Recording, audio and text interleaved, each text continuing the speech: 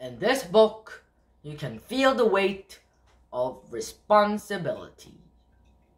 Hello, fellow BookQuesters! It is I, Aaron the BookQuester.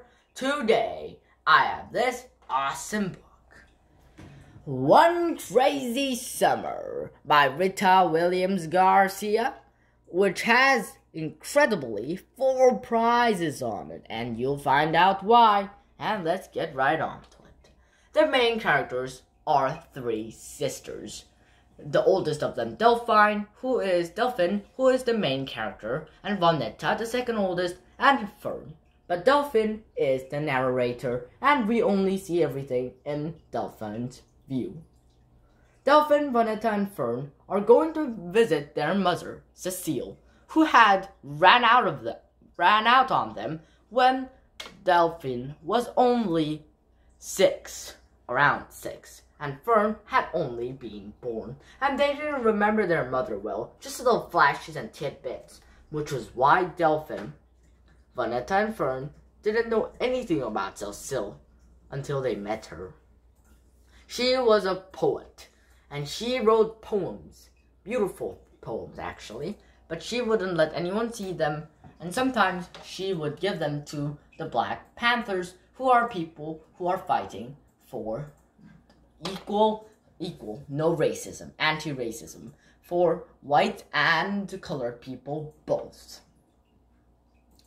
And these 3 sisters, they have arrived at their mother Cecile's house, and Cecile is all cold and annoying and thinks of them as burdens. But no one can understand what Cecile is actually thinking in her inside.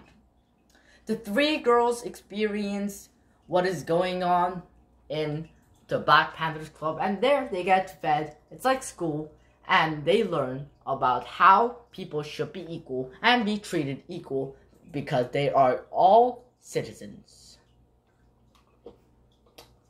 And this book shows us how bad racism can be, even if you're a colored person or a light person or just a middle person, like me, an Asian, and that it shows how racism can be really bad, and it also shows how frustrating it could be for both races of people because they are people. And this book, and Delphine, she has to take care of her sisters no matter what. And she only saw, for example, the Golden Gate Bridge in textbooks, and now in an airplane, she wanted to see the Golden Gate Bridge, but she wasn't in the window seat. So that sucks. And she had to bear the responsibility of not looking at the Golden Gate Bridge and trying to keep her sisters calm when she herself wanted to squeal like a 7-year-old. This book shows you have to be responsible for something of the cost, something that deserves a cost. And it shows that forgiveness is the best, and it shows that you can never judge a person by how he or she acts, because the inside is quite different. It might be quite different if you get to know that person. And I know why this book is an award-winning book, because there is history inside this book, only funny and awesome and easy to read, and it is the story of 3 young girls exploring their mother, getting to know their mother, going to Black Panther meetings, and learning about racism, how it is bad, and also, in turn, learning who their mother really is.